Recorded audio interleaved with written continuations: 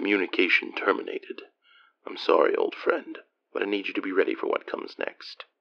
You will find your phone is no longer operational.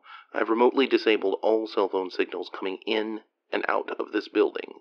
The only door to the room you are in cannot be opened by hand. Only I can open it from the control room. There is nowhere to go.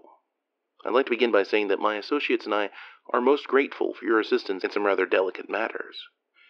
Given your occupation and moral pretenses, we were unsure if you would pull through for us in the end, but you did. You have advanced our project in a way that not even I thought was possible. In a way, you have been integral to this entire undertaking from its very inception. Unfortunately, your employment has come to an end. You were sloppy. Too many eyewitnesses that you let escape because you couldn't bring yourself to do what you knew was necessary. Too many department figureheads scrambling to figure out who the corrupt mole is before somebody more powerful than them gets involved. And all of this, of course, could be forgiven if it wasn't for a new development. They know who you are. They know what you have done. And they are coming for you.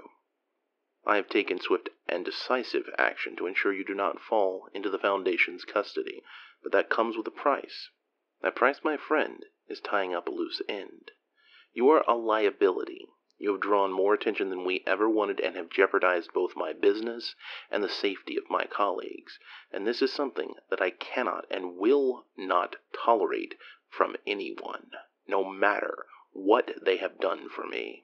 And while I certainly hope this issue could be resolved in a less, let's say, unfortunate way, my hands have been tied, and I have been left with one remaining option.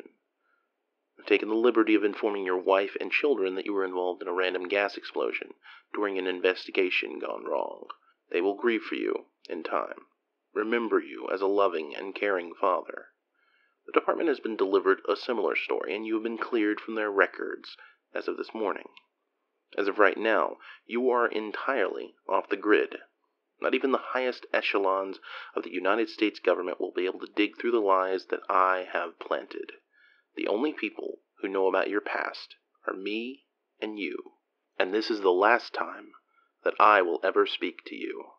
That door will remotely open in roughly 30 seconds. You are to exit the room, leave the building, and never speak of anything involving me or my associates. Sitting in a black vehicle outside the front entrance is one of my drivers.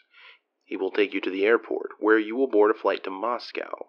Should you ever try to return to the United States, you will find the consequences to be particularly unpleasant. This ends our discussion, and I suggest you hurry, as the building will begin burning down in 3 minutes. Goodbye.